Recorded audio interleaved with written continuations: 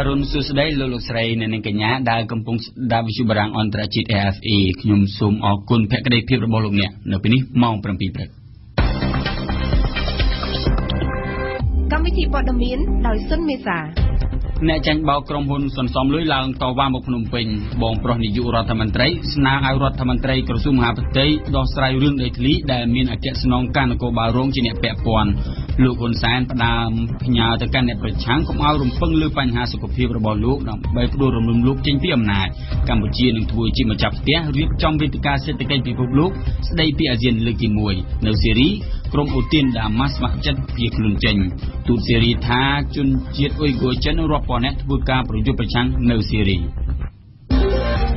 RFIประชาชนประมาณจึงปีปอนและโมปีกรุปริตนิคายมาเพย์ปรามตูเตียนประเทศการเป็นไงมาสมิงบ้านลาวโมกตอวันพนมเปญนำไปดักยัดดังกรมฮน EBC ได้เจอกรมฮนโรคซีสันซอมลุยแต่การตลาดกาปีบอดชอบเบาประมาณ$50,000การประนี้คือทัวลาวมันต่อปีกรมฮน EBC บ้านโรคซีดักตุนวินิยุกจมวยประชาชนดาวสัญญาปนการประกปูรโหตลอด10%ขนมระยะปีมือไทยอิงกิมฮงเรกา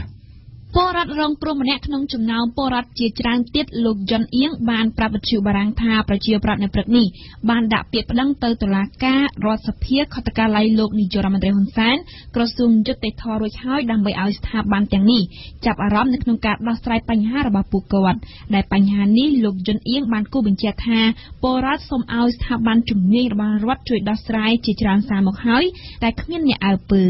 ลูกจนเอียงรำนักทาปอรัดเฮียนตกจัดลักษณะดะตนวินิยจมวยกรมฮน EBC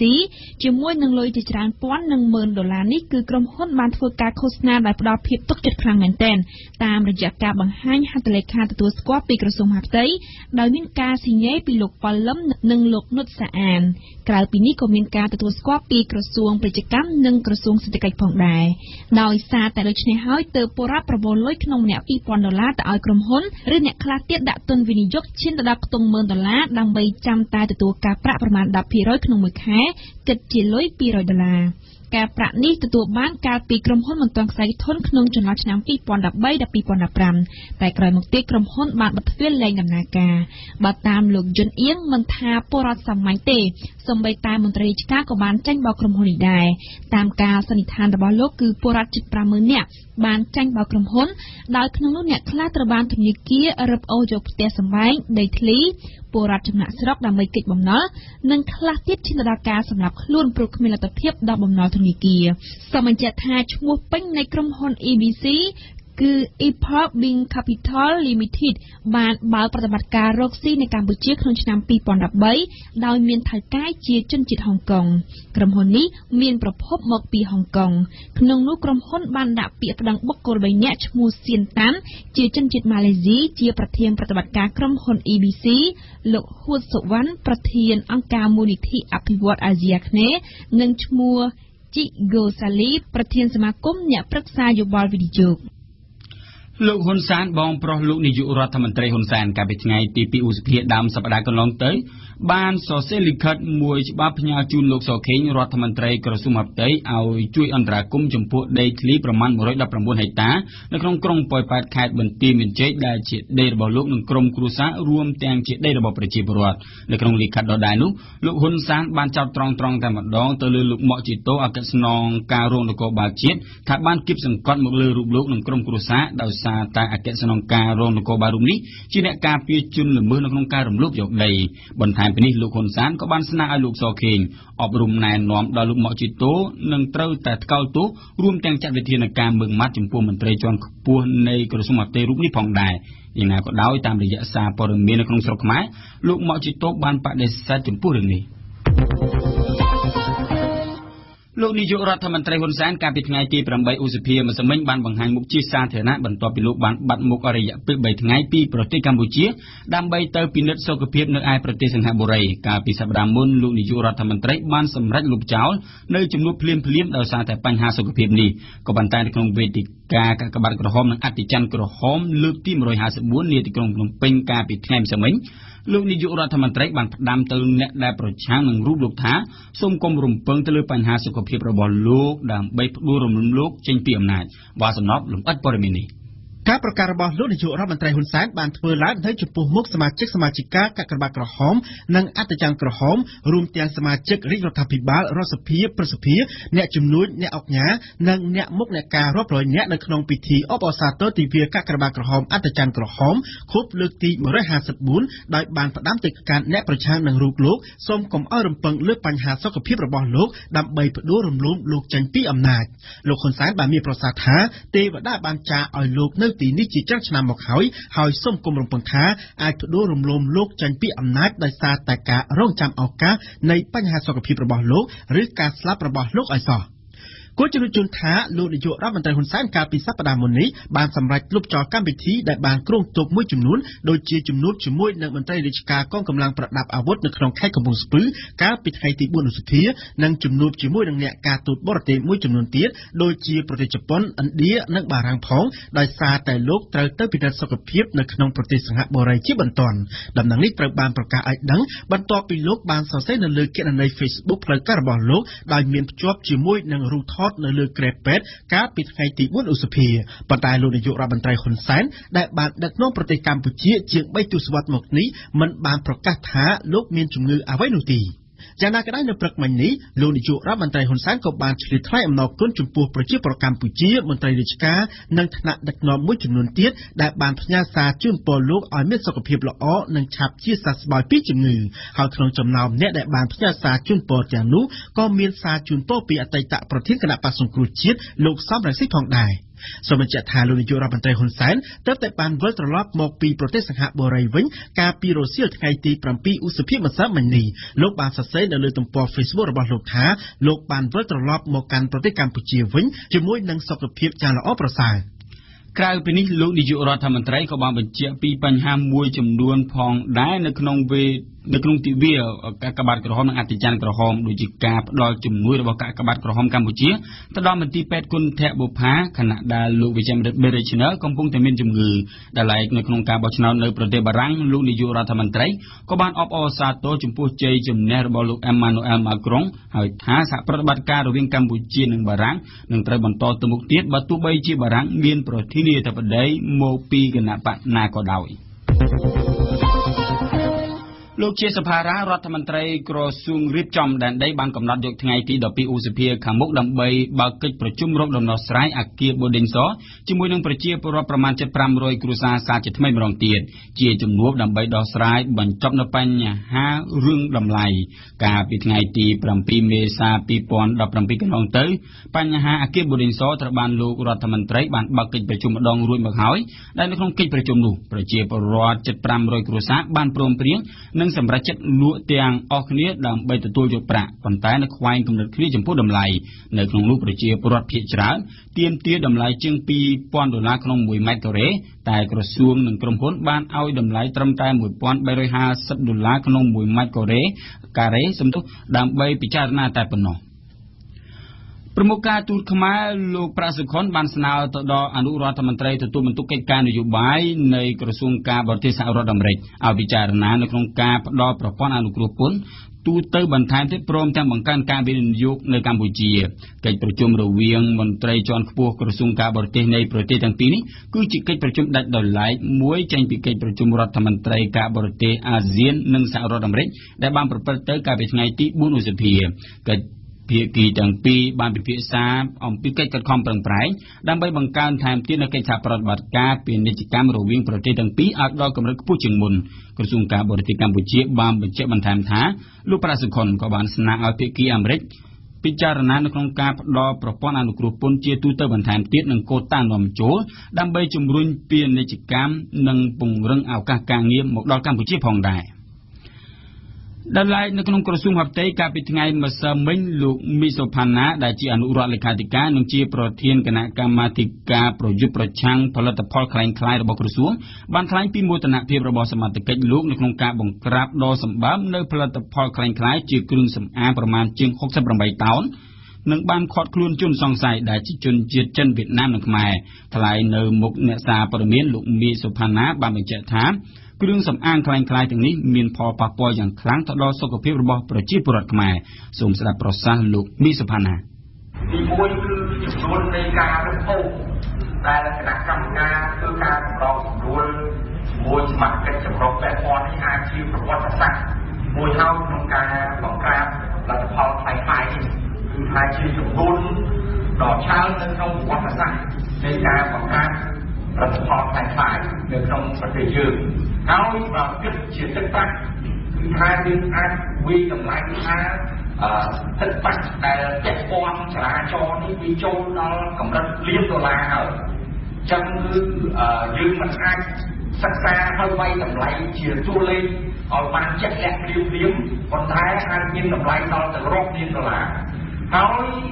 ខ្ញុំអាចបញ្យល់ដល់សង្ខេបបានថាគ្រឿងសម្អាង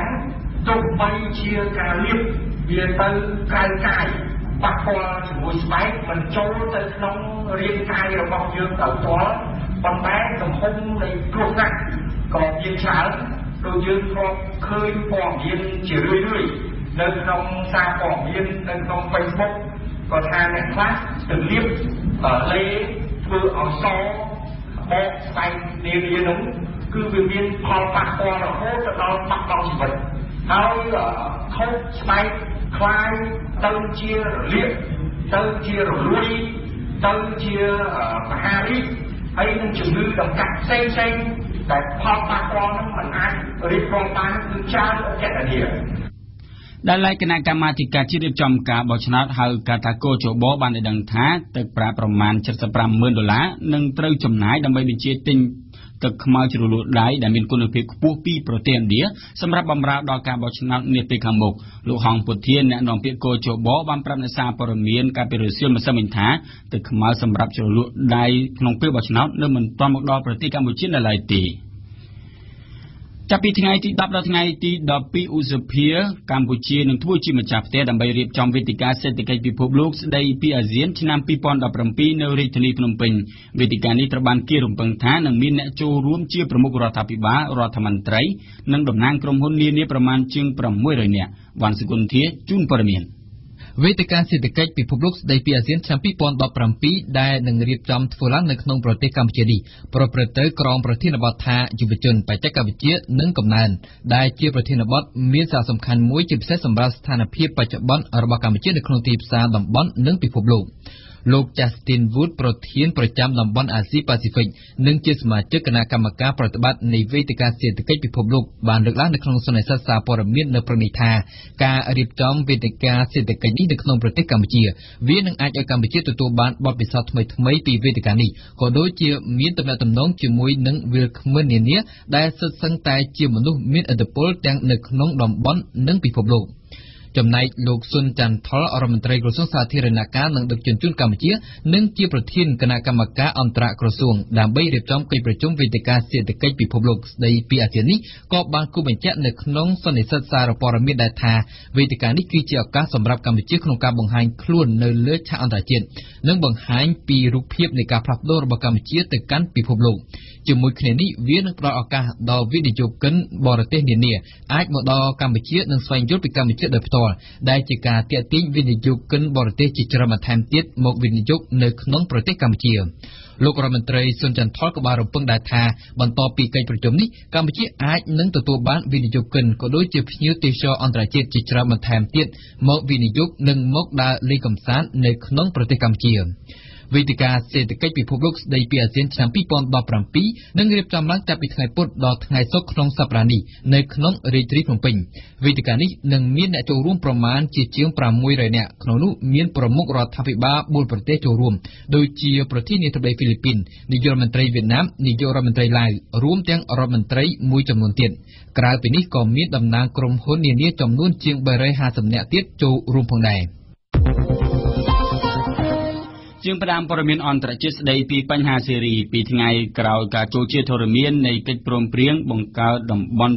ទម្លាក់អាវុធដែលរដ្ឋាភិបាលសេរីបានចុះជាមួយអ៊ីរ៉ង់ទូគីនិងរុស្ស៊ីនោះកាលពីថ្ងៃច័ន្ទម្សិលមិញក្រុមកម្លាំងឧទាមនៅតំបន់ដាម៉ាស់បានស្ម័គ្រចិត្តចាកចេញពីតំបន់ដោយត្រូវកងទ័ពរបស់សេរីឡោមព័ទ្ធរដ្ឋាភិបាលសេរីបានអាងថាគេរំពឹងនឹងធ្វើកិច្ចព្រមព្រៀងតូចៗនៅតាមតំបន់របៀបនេះម្ដងមួយដើម្បីឈានទៅដល់ការរំសាយកម្លាំងរបស់ក្រុមឧទាមរដ្ឋាភិបាលសេរីក៏បានបដិសេធមិនឲ្យអ្នកអង្គការអន្តរជាតិចុះទៅត្រួតពិនិត្យការអនុវត្តនឹងកិច្ចព្រមព្រៀងនេះផងដែរមកវិស័យរាយការណ៍ បន្ទាប់ពីបានរងការទម្លាក់គ្រាប់បែកយ៉ាងដំណំពីសំណាក់កងទ័ពរដ្ឋាភិបាលស៊េរីក្រុមឧទាមស៊េរីបានបាក់កម្លាំងហើយគ្មានជំរឿអ្វីក្រៅតែពីចរចាសុំភៀសខ្លួនចេញនោះទេចាប់ពីពេលនេះទៅក្រុងដាម៉ាស់នឹងស្ថិតនៅក្នុងដៃរបស់រដ្ឋាភិបាលស៊េរីទាំងស្រុងអង្គការសង្កេតការណ៍សិទ្ធិមនុស្សនៅស៊េរីបានឲ្យដឹងថាយ៉ាងហោចណាស់មានក្រុមឧទាមនិងក្រុមគ្រួសាររបស់ពួកគេប្រមាណពី1400ទៅ1500នាក់ដែលត្រូវចាក់ចេញពីតំបន់បាក់ហ្សេក្នុងទីក្រុងដាម៉ាស់កាលពីថ្ងៃច័ន្ទទី8ឧសភារថយន្តក្រុងប្រមាណជា40គ្រឿងបានត្រៀមដឹកពួកគេទៅភូមិខាងជើងស៊េរីក្នុងខេត្តអ៊ីដឡេបបើតាមប្រភពពីមន្ត្រីក្នុងជួរកងទ័ពរដ្ឋាភិបាលស៊េរីបានបន្ថែមថារដ្ឋាភិបាលបានអនុញ្ញាតឲ្យក្រុមឧទាមចាក់ចេញជាមួយនឹងអាវុធជាប់ខ្លួនទៀតផងលោករដ្ឋមន្ត្រីការបរទេសស៊េរីបានលើកឡើងថាការជំលះក្រុមឧទាមនេះគឺជាលទ្ធផលនៃការចរចាជាលក្ខណៈមូលដ្ឋានដាច់ដោយឡែកពីគ្នាលោករដ្ឋមន្ត្រីនេះបានបន្តថានេះជាជម្រើសដ៏ល្អបំផុតព្រោះគេមិនអាចរំពឹងឲ្យមានដំណោះស្រាយទម្លាក់អាវុធរួមទូទាំងប្រទេសទេគឺមានតែធ្វើតាមតំបន់ម្ដងបន្តិចដោយឡែករដ្ឋមន្ត្រីស៊េរីដដែលបាននិយាយថារដ្ឋាភិបាលស៊េរីមិនត្រូវការឲ្យមានអ្នកសង្កេតការណ៍អន្តរជាតិរបស់អង្គការសហប្រជាជាតិមកត្រួតពិនិត្យការជំលះក្រុមឧទាមនេះទេតែយ៉ាងណាសម្រាប់ក្រុមប្រឆាំងស៊េរីដែលរត់ភៀសខ្លួនទៅក្រៅប្រទេសបានចាត់ទុកការជំលះក្រុមឧទាមនេះថាជាការចាត់បញ្ជូនក្រុមឧទាមនិងក្រុមគ្រួសាររបស់ពួកគេចេញពីផ្ទះសម្បែងទាំងបង្ខំធ្វើយ៉ាងនេះរដ្ឋាភិបាលផ្ដាច់ការស៊េរីនឹងអាចក្តោបក្តាប់អំណាចឡើងវិញនៅតាមតំបន់ដែលពីមុនសម្បូរអ្នកប្រឆាំង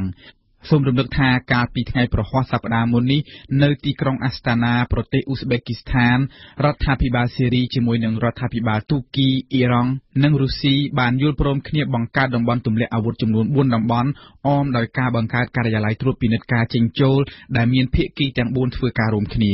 រុស្ស៊ីក៏ទើបបានបញ្ជូនសំណើនេះទៅកាន់ក្រុមប្រឹក្សាសន្តិសុខអង្គការសហប្រជាជាតិផងដែរដោយឡែកសហរដ្ឋអាមេរិកក៏បានបញ្ជូនមន្ត្រីម្នាក់ទៅចូលរួមកិច្ចចរចានៅទីក្រុងអាស្តាណាដែរតែមិនបានចុះហត្ថលេខាជាមួយទេលោករដ្ឋមន្ត្រីក្រសួងការពារជាតិអាមេរិកបានថ្លែងនៅថ្ងៃច័ន្ទម្សិលមិញនេះថាភាគីអាមេរិកកំពុងពិនិត្យមើលអ្វីដែលមានចែងនៅក្នុងកិច្ចព្រមព្រៀងនេះឲ្យបានល្អិតល្អន់ថាតើវាពិតជាអាចជួយអ្វីបានខ្លះដល់ការបញ្ចប់សង្គ្រាមនៅស៊េរីដែរឬទេសហរដ្ឋអាមេរិកគ្រោងនឹងបង្កើនឥទ្ធិពលរបស់ខ្លួននៅទ្វីបអាស៊ីតាមរយៈការបន្ថែមការចំណាយប្រមាណ $7,800 លានទៅលើការធ្វើទំនើបកម្មប្រព័ន្ធហេដ្ឋារចនាសម្ព័ន្ធយោធាការបង្កើតចំនួនសមយុទ្ធកាន់តែច្រើនជាងមុនការបញ្ជូនកងទ័ពបន្ថែមចូលក្នុងតំបន់នេះគម្រោងដឹកចំណាយដ៏សម្បើមនេះត្រូវបានធ្វើឡើងនៅពេលដែលទំនាក់ទំនងតានតឹងកាន់តែខ្លាំងរវាង Washington និងរបបដឹកនាំឯកោបជុំយ៉ាងដែលកំពុងតែបន្តភាពតានតឹងកាន់តែខ្លាំងរដ្ឋបាលរបស់លោក Donald Trump បានបញ្ជាក់ជំហរម៉ឺងម៉ាត់ជាមួយនឹងក្រុងជុំយ៉ាងនៅក្រៅពេលដែលរដ្ឋកុម្មុយនីសដ៏ជជែករឹងរូសមួយនេះតែងតែបង្កើតកិច្ចខំប្រឹងប្រែងយោធារបស់ខ្លួននិងបានបាញ់មីស៊ីលសាកល្បងជាច្រើនគ្រាប់ហើយជាច្រើនសារបន្តគ្នាថែមទាំងបានបដិញ្ញានឹងធ្វើតេស្តអាវុធនុយក្លេអ៊ែរលើកទី6ថែមទៀតផង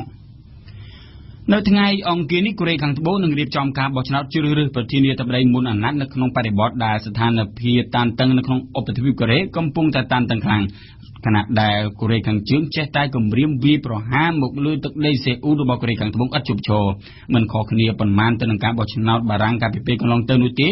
ការបោះឆ្នោតនៅកូរ៉េខាងត្បូងនេះនឹងកំណត់ជោគវាសនានយោបាយផ្ទៃក្នុងនិងនយោបាយការបរទេសរបស់ប្រទេសអាស៊ីខាងកើតមួយនេះជាក់ស្ដែងមិនទាន់ទាំងជាប់ឆ្នោតផងបេក្ខជនប្រធានាធិបតីដែលកំពុងមានប្រជាប្រិយភាពមួយរូបគឺលោក Moon Jae-in ដែលបានធ្វើឲ្យអ្នកជំនាញមួយចំនួនយល់ឃើញថាប្រសិនបើលោកជាប់ឆ្នោតមែននោះទំនាក់ទំនងរវាងសហរដ្ឋអាមេរិកនិងកូរ៉េខាងត្បូងនឹងអាចមានភាពរកាំរកូសត្បិតអីលោកបានធ្លាប់និយាយថាលោកមានបំណងព្យាយាមស្វែងរកកិច្ចចរចាជាមួយនឹងកូរ៉េខាងជើងហើយចាំបាច់លោកមិនចាំបាច់មានទំនាក់ទំនងរឹងមាំពេកនោះទេជាមួយទីក្រុង Washingtonអគ្គរដ្ឋទូតស៊េរីប្រចាំទីក្រុងប៉េកាំងទើបតែបានអះអាងកាលពីថ្ងៃម្សិលមិញថាជនជាតិចិនអ៊ុយហ្គួរមកពីតំបន់ស៊ីនជាងភាគខាងលិចនៃប្រទេសចិនប្រមាណពី 4,000 ទៅ 5,000 នាក់កំពុងតែធ្វើការសមយុទ្ធប្រយុទ្ធប្រឆាំងនៅក្នុងប្រទេសស៊េរីជាមួយក្រុមឧទាមផ្សេងៗទៀតនុយបែណាឌិតជូនព័ត៌មានពិស្ដាអាញាធរចិនមានការព្រួយបារម្ភថាសមាជិកនៃសហគមន៍ជនជាតិភាគតិចអ៊ុយហ្គួរដែលកាន់សាសនាអ៊ីស្លាមនិងនិយាយភាសាទូគីប្រហែលជាបានធ្វើដំណើរទៅកាន់ប្រទេសស៊េរីនិងអ៊ីរ៉ាក់ដើម្បីធ្វើការវាយប្រយុទ្ធក្នុងនាមជាពួកឧទាមក្រោយពីបានឆ្លងកាត់ដោយខុសច្បាប់នៅក្នុងបណ្ដាប្រទេសអាស៊ីមួយចំនួនដែលក្នុងនោះក៏មានទូគីផងដែរបើយោងតាមការវិតម្លៃរបស់ឯកអគ្គរដ្ឋទូតស៊េរីដល់ទីភ្នាក់ងារព័ត៌មាន Reuters នៅក្រៅវេទិកានៃ លេងអ្នកកិច្ចការចំនួនមួយនៅទីក្រុងប៉េកាំងពួកជីហាបដែលចេញមកពីតំបន់ស៊ីនជួងមានគ្នាពី 4,000 ទៅ 5,000 នាក់ឯអគ្គរដ្ឋទូតស៊េរីថែមទាំងបានគូសបញ្ជាក់ទៀតថាប្រទេសចិនក៏ដូចជាប្រទេសដទៃទៀតដែរត្រូវតែគិតគូរពីបញ្ហាខាងលើនេះដោយយកចិត្តទុកដាក់ជាទីបំផុតតែអង្គការការពារសិទ្ធិមនុស្សនិងជនភៀសខ្លួនអ៊ុយហ្គូវិញបានអះអាងថាជនជាតិភាគតិចអ៊ុយហ្គូដែលកំពុងជ្រកកោននៅក្នុងទឹកដីទួរគីនោះគឺដើម្បីគេចខ្លួនពីការគៀបសង្កត់ពីសំណាក់អាជ្ញាធរចិននៅក្នុងតំបន់ស៊ីនចុងតែប៉ុណ្ណោះតែការអះអាងនេះត្រូវបានប៉េកាំងបដិសេធសូមរំលឹកថាអង្គការរដ្ឋអ៊ីស្លាមធ្លាប់បានអះអាងបញ្ជាក់ពីមរណភាពនៃចំណាត់ខ្មាំងសញ្ជាតិចិនម្នាក់កាលពីឆ្នាំ 2015 នោះថាជាស្នាដៃរបស់ពួកគេព្រឹត្តិការណ៍នេះហើយដែលជំរុញឲ្យទីក្រុងប៉េកាំងមានការព្រួយបារម្ភចំពោះការចូលរួមពាក់ព័ន្ធរបស់ជនជាតិភាគតិចអ៊ុយហ្គូនៅក្នុងការប្រយុទ្ធនៅក្នុងតំបន់មជ្ឈិមបូព៌ាយើងបញ្ចប់ព័ត៌មានអន្តរជាតិនៅប្រទេសអាល្លឺម៉ង់កាលពីថ្ងៃម្សិលមិញគឺជាខួបរំលឹកនៃការបរាជ័យរបស់អាល្លឺម៉ង់ណាស៊ីនៅក្នុងសង្គ្រាមលើកទី2ប្រធានាធិបតីបារាំងហ្វ្រង់ស៊ុយឡង់អមជាមួយប្រធានាធិបតីដែលទើបជាប់ឆ្នោតថ្មីអេម៉ានូអែលម៉ាក្រុងបានយកកម្រងផ្កាទៅដាក់នៅចំពោះមុខរូបសំណាកលោកនាយវិជាការ Charles de Gaulle ដែលជានិមិត្តរូបនៃការតស៊ូប្រយុទ្ធប្រឆាំងនឹងរបបណាស៊ី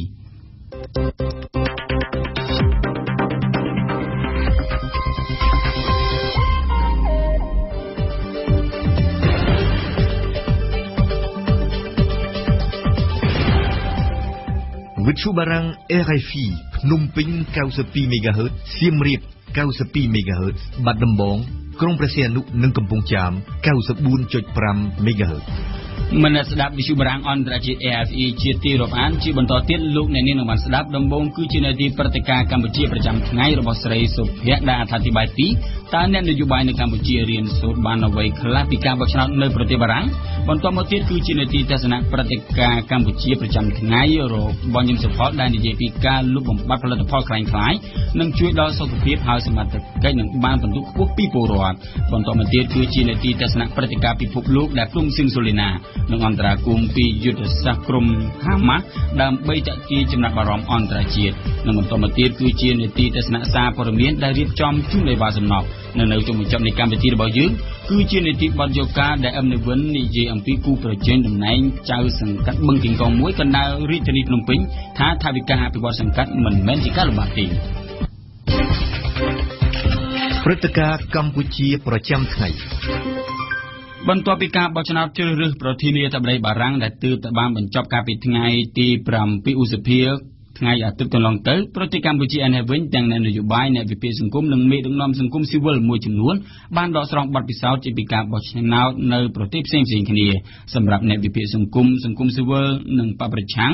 ការឆ្លុះបញ្ចាំងអំពីការបោះឆ្នោតនៅបរទេសហើយអ្វីដែលកម្ពុជាគួរតែរៀនសូត្រគឺនិន្នាការនៃការផ្លាស់ប្ដូរគណៈបកដឹកនាំរដ្ឋាភិបាលរបស់ម្ចាស់ឆ្នោតនៅក្នុងប្រទេសបារាំងសហរដ្ឋអាមេរិកនិងកាណាដាតែចំពោះគណៈបកកណ្ដាលអំណាចនៅកម្ពុជាយល់ឃើញថាការរស់នៅក្នុងភាពជាក់ស្ដែងនិងការអភិវឌ្ឍកន្លងមកគឺជាមូលដ្ឋានគ្រឹះដ៏រឹងមាំនៃជ័យជំនះលើការបោះឆ្នោតជាបន្តបន្ទាប់ស្រីសុភ័ក្រជួនសេចក្តីរាយការណ៍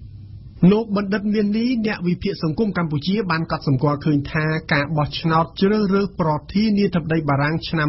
2017ដែលមាន2ជុំគឺជាលើកទី1ហើយក្នុងរយៈពេល60ឆ្នាំចុងក្រោយនេះដែលគណៈបកកាន់អំណាចត្រូវបានម្ចាស់ឆ្នោតជំរុះចោលតាំងពីនៅជុំទី1បើធៀបនឹងការបោះឆ្នោតជ្រើសរើសប្រធានាធិបតីអាមេរិកក្នុងឆ្នាំ2016និងការបោះឆ្នោតសហព័ន្ធនៅកាណាដាក្នុងឆ្នាំ2015ប្រទេសទាំង3នេះសុទ្ធតែមាននិន្នាការនៃការផ្លាស់ប្ដូរគណៈបកកណ្ដាលអំណាចដូច្នេះលោកផ្ដល់យោបល់ថាមេដឹកនាំខ្មែរគួរតែត្រៀមលក្ខណៈចំពោះនិន្នាការថ្មីនេះយើងឃើញមានការបោះឆ្នោតនៅទីកាណាដាដែរណាឆ្នាំកន្លងទៅណាគឺឃើញថាពលរដ្ឋនៅក្នុងប្រទេសនេះបានបង្ហាញនៅការផ្លាស់ប្ដូរចំណាយឬក៏មេដឹកនាំរបស់គេណាបើចឹងនៅក្នុងប្រទេសខ្មែរយើងបើយើងមើលសន្ទុកក្នុងរយៈពេល10ថ្ងៃក៏ប្រហែលជានឹងអាចឈានទៅមានការបោះឆ្នោតផ្លាស់ប្ដូរនៅមេដឹកនាំដែរអញ្ចឹងគិតថាមេដឹកនាំខ្ ខ្មែរគួរតែត្រៀមលក្ខណៈព្រោះមិនមានអ្វីដែលជាអមតៈទេវានឹងអាចមានការផ្លាស់ប្ដូរណាបាទនៅកម្ពុជាអង្គើអយុត្តិធម៌សង្គមនិងការផ្សព្វផ្សាយតាមបណ្ដាញសង្គមកាន់តែរីកសាយខ្លាំងនិងជួយឲ្យពលរដ្ឋម្ចាស់ឆ្នោតសម្រេចចិត្តដោយផ្អែកលើទស្សនវិជ្ជាសង្គមច្រើនជាងការបោះឆ្នោតតាមគោលនយោបាយគណៈបកលោកបណ្ឌិតមាសនេះអ្នកវិភាគសង្គមកម្ពុជាបន្ថែមគឺអយុត្តិធម៌សង្គមទាំងឡាយរួមទាំងមានប្រព័ន្ធផ្សព្វផ្សាយមានគុំទលាផងធ្វើឲ្យអង្គើអយុត្តិធម៌សង្គមដូចជាមានដីធ្លីហើយផ្សេងទៀតដែលទាក់ទងនឹងអង្គើអយុត្តិធម៌នេះវារីករាលដាល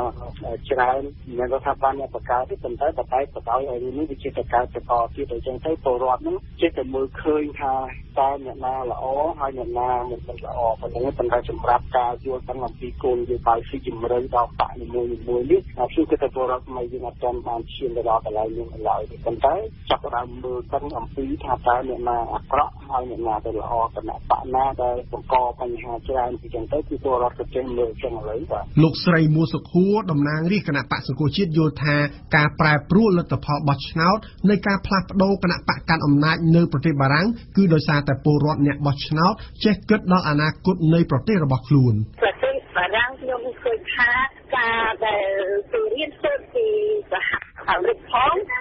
ជាពិសេសគឺប្រជាពលរដ្ឋទីគឺខ្លាចដែរខ្លាចបំផុតពីពួកគេគិតអំពីអំណាចទឹកជាឆ្លៃដល់ប្រទេសគេដល់គេលឺសូរថាមានលោកបាតុងដែលយកមានគោលការណ៍ច្បាស់លាស់ជាពិសេសមិនគិតដល់ពីគោលការណ៍សម្រាប់ដោះស្រាយបញ្ហាសេដ្ឋកិច្ចដោះស្រាយបញ្ហាសង្គមបញ្ហាហិរញ្ញវត្ថុក្នុងការងារនៅប្រទេសបារាំងទេប៉ុន្តែគោលនយោបាយរបស់គាត់ទៅទៅគោលនយោបាយនៃសហគមន៍សរុបទាំងមូលផ្ទុយទៅវិញអ្នកនាំពាក្យទីស្តីការគណៈរដ្ឋមន្ត្រីលោកផៃស៊ីផានជឿជាក់ថាសមិទ្ធផលដែលគណៈបកកាន់អំណាចបានដឹកនាំប្រទេសកម្ពុជា20ឆ្នាំកន្លងមកនេះគឺជាមូលដ្ឋានដ៏រឹងមាំមួយដែលជួយឲ្យគណៈបកប្រជាជនកម្ពុជាដែលនឹងជួយឲ្យគណៈបកប្រជាជនកម្ពុជានៅតែអាចឈ្នះរាល់ការបោះឆ្នោតជាបន្តទៀតគណៈបព្វជិជននៅតែយកចិត្តទុកដាក់ខ្ពស់អំពីការចង់បានរបស់ប្រជាជនដូចជាសន្តិភាពដូចជាសន្តិសុខក៏ដូចជាការអភិវឌ្ឍរបស់ខ្លួនជាឆ្លើយតបបានមួយចំនួនធំតែនៅក្នុងវិធីជាតិដៃគឺថាយើងអាចទទួលយកបានដូចជាពីខាងសេដ្ឋកិច្ចយើងទទួលបានក្នុងរយៈពេល20ឆ្នាំឯកំណើនសេដ្ឋកិច្ចរបស់យើងនេះវាđạtបាន7% ជាងក្នុងមួយឆ្នាំក្នុងរយៈពេល20ឆ្នាំកន្លងដែលគេឲ្យឈ្មោះថាកម្ពុជាខ្លាយទៅជាឯក្លាមួយទៅប្រចាំតំបន់អាស៊ាននេះឯងយើងឃើញមានការតាំងតង់មិនមែនតែហេដ្ឋារចនាសម្ព័ន្ធដែលផ្ដល់ដោយរាជរដ្ឋាភិបាលទេដូចជាមជ្ឈមណ្ឌលពាណិជ្ជកម្មតាKPR ឬតាអតីតទៀតតែប្រជាពលរដ្ឋយើងលោកមានតែចំណូលខ្ពស់ហើយជាពិសេសនៅតាមពេលបុណ្យជាតិធំម្ដងគឺការចំណាយរបស់ប្រជាពលរដ្ឋយើងរាប់រយលានតែក្នុងមួយពេលដូចជាចូលឆ្នាំខ្មែរឬជាពិធីដល់ពេលទៀតអានោះហើយដែលជាកតាបកិច្ចរបស់គណៈបព្វជិជនក៏ដូចជារាជរដ្ឋាភិបាលយើងចង់ឲ្យមហាជនរបស់យើងលោករីករាយចង់ឲ្យមហាជនរបស់យើងលោកសុខតាមអានេះជាការបង្រំជាប្រចាំរបស់គណៈបព្វជិជនហើយក៏សូមសម្ដែងការអបអរសាទរហើយនឹងវាតម្លៃខ្ពស់ពីចំពោះអ្វីដែលប្រជាពលរដ្ឋដែលលោកតែងតែគាំទ្រគណៈបព្វជិជនក៏ដូចជារាជរដ្ឋាភិបាលយើងសង្ឃឹមថាតែថ្ងៃមុខទៀតយើងនៅជុំជាមួយគ្នាទាំងអស់គ្នាទៀតបាទនាយិកាប្រតិបត្តិអង្គការសីលកាលោកស្រីធីតាខឹសយល់ថាព័ត៌មាននិងចំណេះដឹងរបស់ពលរដ្ឋនាំឲ្យលទ្ធផលបោះឆ្នោតប្រែប្រួលមេរៀនទី1បង្ហាញឲ្យឃើញថាប្រជាពលរដ្ឋជាអ្នកបោះឆ្នោតនឹងគាត់កាន់តែមានការចេះដឹងនិងមានព័ត៌មានកាន់តែច្រើនហើយគាត់មានការមកសប្បាយចិត្តទៅលើអ្វីដែលខាងគណៈបកធ្លាប់កាន់អំណាចមិនសូវបានឆ្លើយតបទៅនឹងក្តីត្រូវការរបស់គាត់ដូច្នេះមេរៀនសម្រាប់គណៈបកកាន់អំណាចនិងគណៈបកធំនោះគឺត្រូវតែគិតគូរអំពីអ្វីដែលអ្នកបោះឆ្នោតគាត់មានការចាប់អារម្មណ៍ដូច្នេះមិនមែនជារឿងមួយដែលយើងចេះតែយើងអាចដេញលែងដៃបានទេចាំទៅប្រព័ន្ធសេដ្ឋកិច្ចក៏ដោយប្រព័ន្ធគ្រប់គ្រងរដ្ឋបាលក៏ដោយការចាត់ចែងខាងរដ្ឋាភិបាលរបស់រដ្ឋក៏ដោយគួរតែមានការគិតគូរឲ្យបានវែងឆ្ងាយហើយគិតទៅដល់ប្រជាពលរដ្ឋជាធំអ្វីដែលរៀនសូត្រមិនមែនពីរដ្ឋាភិបាលទេគណៈបកជាជនរៀនសូត្រទេគឺគណៈបកដែលមិនបានជាប់ឆ្នោតក្រុមមុខនោះដែលរៀនសូត្រទី1គេរៀនសូត្រដើម្បីយើងឆ្លងប្រជាធិបតេយ្យដូចជាយើងមានជំនឿលើប្រជាធិបតេយ្យយើងត្រូវគោរពឲ្យតែជាឆន្ទៈរបស់ប្រជាជនតែគាត់សម្រេចចិត្តជ្រើសរើសការដឹកនាំរបស់គាត់ទោះជាកំហឹងការសោកស្ដាយប្រជែងយ៉ាងណាក៏ដោយតែទីបំផុតគេត្រូវតែរួបរวมគ្នាតែគោរពនៅឆន្ទៈរបស់ប្រជាជនដែលឈរទៅលើមូលដ្ឋានគ្រឹះនៃលទ្ធិប្រជាធិបតេយ្យអានេះគឺយើងរៀនសូត្រហើយជាពិសេសគណៈបកដែលមិនតែជាប់ឆ្នោតឯនាំមុខនឹងត្រូវរៀនសូត្រជាប្រវត្តិសម្រាប់ចិត្តហើយនាំគ្នាតតាំងបដកម្មជិតមួយឆ្នាំកន្លងមកហើយអានេះគឺអត់ស្រាយអានេះត្រូវតែរៀនសូត្របាទនៅសហរដ្ឋអាមេរិកហ្នឹងគឺលោក ព្រមគាត់ឈ្នះឆ្នាំនោះដោយសារអត់មានអាណាជឿថាគាត់ឈ្នះចឹងទៅច្បាប់ក្នុងការហែកអានេះហ្វាល់របស់គណៈបកប្រជាធិបតេយ្យហ្នឹងយកមកផ្សព្វផ្សាយអត់មានច្បាប់អីដើម្បីនឹងគ្រប់គ្រងហើយនៅខាងស្រុកបារាំងគេមានច្បាប់đểគ្រប់គ្រងមានន័យថាបើសិនណាជាហេតុខុសច្បាប់ហើយយកមកផ្សព្វផ្សាយគឺដាក់គុកជាបទក្រិតហើយគេបិទគេអីជាទៅវារឿងហ្នឹងវាមិនបានជារីកសុសសាយឯណាណាទេចឹងតែអានេះជារឿងមួយដែលខ្ញុំសង្កេតឃើញខុសគ្នាស្រុកខ្មែរយើងដូចជាមិនមានច្បាប់គ្រប់គ្រាន់ហើយស្ថាប័នយើងមានភាពទន់ខ្សោយនៅក្នុងរឿងបញ្ហានេះបើសិនណាជាបែកធ្លាយអីផ្សេងៗប្រហែលជាប្រជាពលរដ្ឋខ្មែរស៊ាំនឹងព័ត៌មានអស់នេះហើយមិនសូវជាជឿអីណាណាទេចឹងតែប្រហែលជាប្រសិទ្ធភាពក៏មានកម្រិតមិនបានខ្លាំងអីដល់ប៉ុណ្ណឹងដែរពីព្រោះរឿងធ្លាយគេអាចបណ្ឌិតពីកន្លែងខ្លះអាចជាពិតប៉ុន្តែដល់បណ្ឌិតច្រើនពេកតែឥឡូវមកទោះការពិតក៏មនុស្សអត់ជឿចឹងទៅបើថាវាមានជារឿងស៊ាំអ្នកវិភាគសង្គមកម្ពុជាលោកបណ្ឌិតមាននីបានណែនាំថាការពង្រឹងឯករាជ្យនៃអង្គទាំង3គឺនីតិបញ្ញត្តិប្រតិបត្តិនិងតុលាការគឺជាកិច្ចការដ៏ត្រឹមត្រូវមួយក្នុងប្រទេសប្រជាធិបតេយ្យដោយកម្ពុជាត្រូវធ្វើរឿងសំខាន់នៅក្នុងស្រុកយើងនេះដោយសារតែរដ្ឋាភិបាលហាក់ដូចជារៀងបណ្តែតបណ្ដោយឲ្យប្រព័ន្ធយុត្តិធម៌នឹងមិនសូវមានដំណើរការដោយឯករាជ្យបើចឹងទៅការប្រព្រឹត្តនៅអំពើអយុត្តិធម៌ផ្សេងៗដោយអ្នកមានអំណាចឬដោយអ្នកដែលមានបុណ្យស័ក្តិអីហ្នឹងវាជាទៅធ្វើរាលដាលហ្នឹងឲ្យពលរដ្ឋមានការមិនសប្បាយចិត្តតែអ្នកដែលទទួលរងគ្រោះគឺរដ្ឋាភិបាលដែលទទួលរងការផ្សព្វផ្សាយបណ្ដាញសង្គមផងហ្នឹងវាធ្វើឲ្យរឿងតូចវាមិនអាចឆ្លើយទៅជាការផ្សាយភាយទៅជារឿងធំបានអញ្ចឹងសម្រាប់ទស្សនៈរបស់ខ្ញុំការពង្រឹងធ្វើឲ្យមានឯករាជ្យទៅលើប្រព័ន្ធគ្រប់គ្រងរដ្ឋទាំង3ធំនៅលើដែលមានរដ្ឋាភិបាលតុលាការហើយនិងសភាជារឿងមួយដែលសំខាន់បំផុតសម្រាប់រដ្ឋាភិបាលមួយដើម្បីឲ្យមានការទៅមានប្រជាធិបតេយ្យត្រឹមត្រូវតំណាងរាជគណៈបក្សសង្គ្រោះជាតិលោកស្រីមួសុខួររំពឹងចង់បានការបោះឆ្នោតក្នុងប្រទេសកម្ពុជាដែលជាប្រទេសប្រជាធិបតេយ្យមួយគួរតែគ្មានការគំរាមកំហែងជាសញ្ញាមួយដ៏វិជ្ជមានសម្រាប់លទ្ធិប្រជាធិបតេយ្យអ្វីដែលជាគោលនយោបាយគោលការណ៍នៃគណៈបកដែលជាមានទស្សនវិស័យវែងឆ្ងាយសម្រាប់ប្រទេសជាតិនឹងហើយដែលបង្ហាញអំពីសកម្មភាព